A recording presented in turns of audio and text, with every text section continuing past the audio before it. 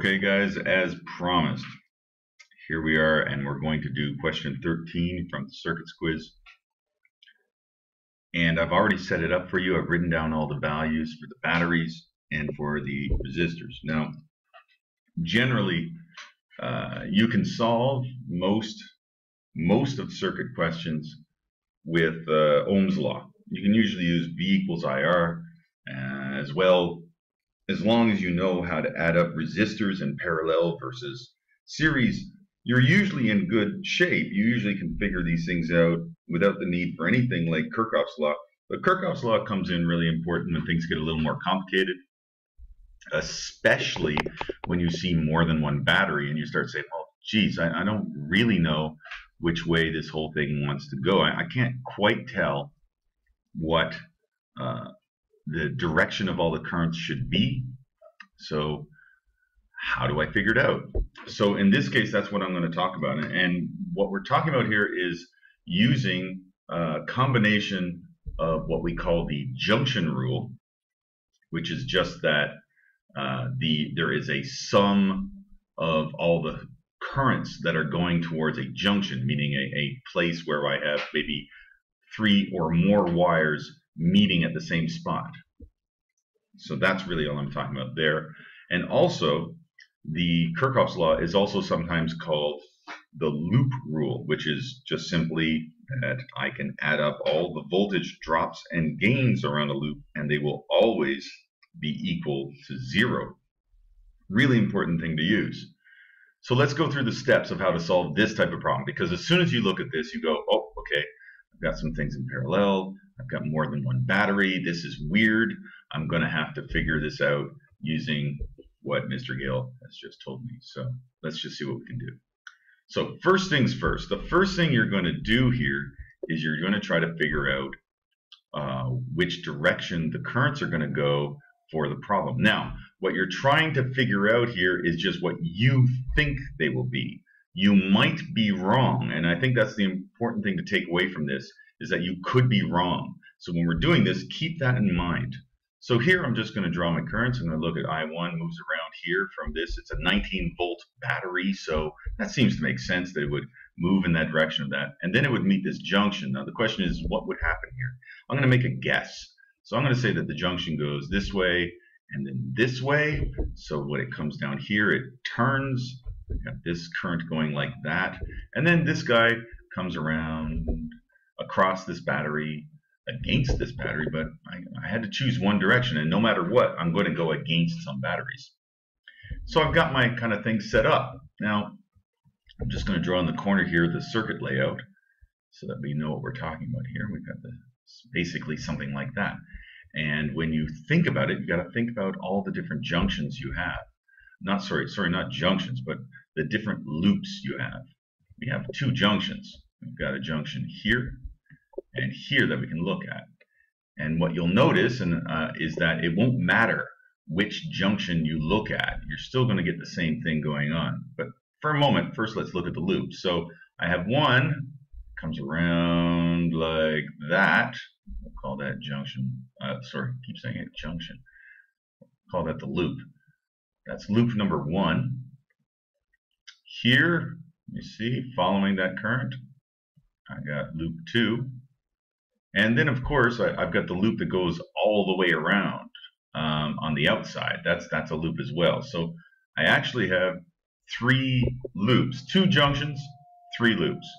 Now, to solve this problem, here's what I'm going to tell you. To solve, ... you need 2 loops plus 1 junction. That's what you need.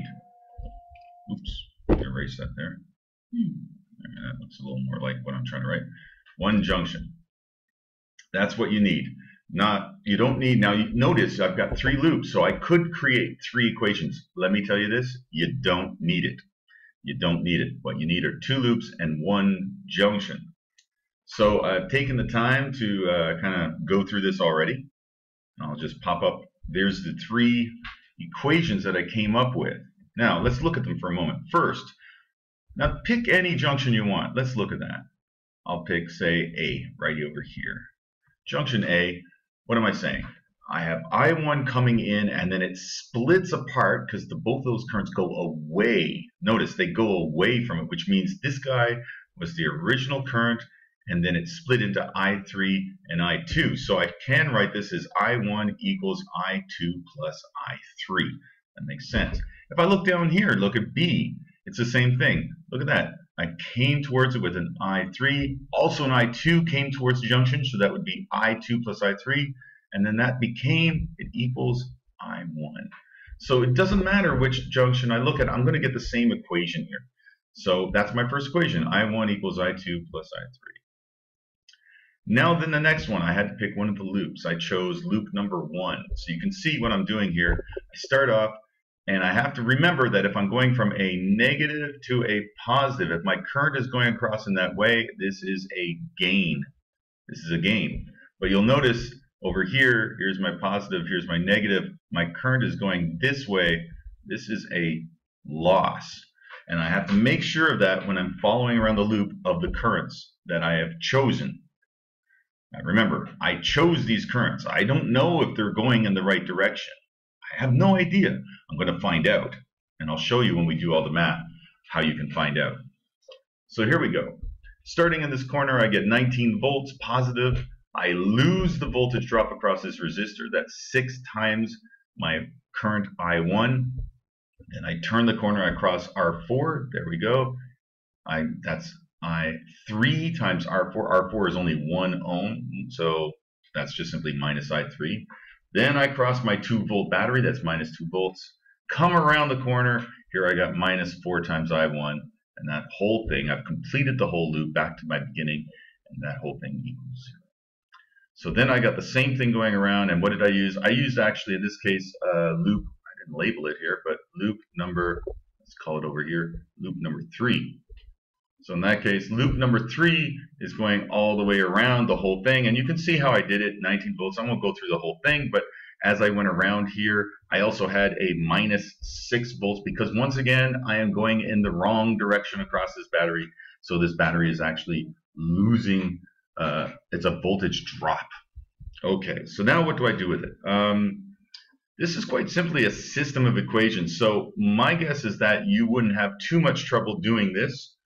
The way I did it is that I said, okay, let me see. I'm taking equation 1. I said I3 is equal to I1 minus I2. And then this whole thing, I will plug into here and then get my 2 new equations.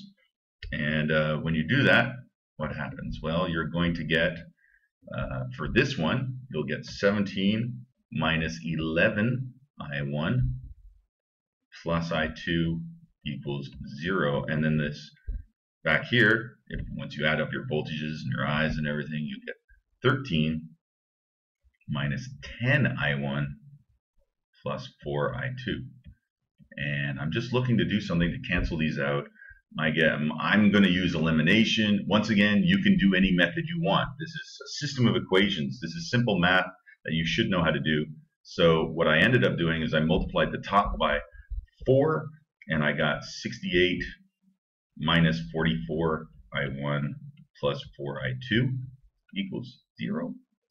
And at the bottom, I got my 13 minus 10 I1 plus 4 I2. I should put the I2 here, shouldn't I? Sorry about that. Equals 0.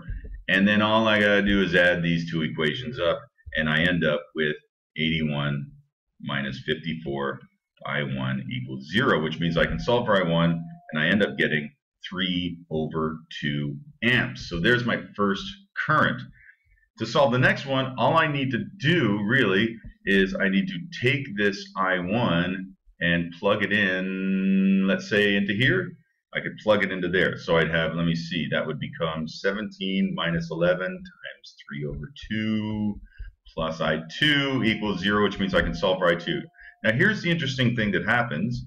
I2 will end up equaling negative 1/2 amps. Now, what does that negative mean?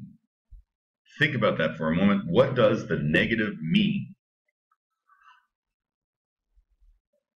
Okay, giving yourself time to think. Well, let's think about what I've done here. My claim is that it's negative a half amps going across here, which means that my direction is wrong. I chose this direction, but in reality, this actually must be moving in the opposite direction. This must be the direction that the current is really going for I2.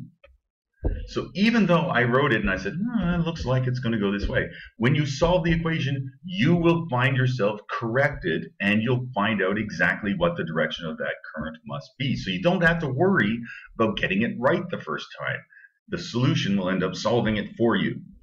Okay, so lastly, I've got my I2, I got my I1. Well, shoot, all I have to do is say I1 equals I2 plus I3, and I can solve for I3 by plugging in this guy, oops, there, and this guy, and there, and I will end up getting an I3 equal to 2 amps.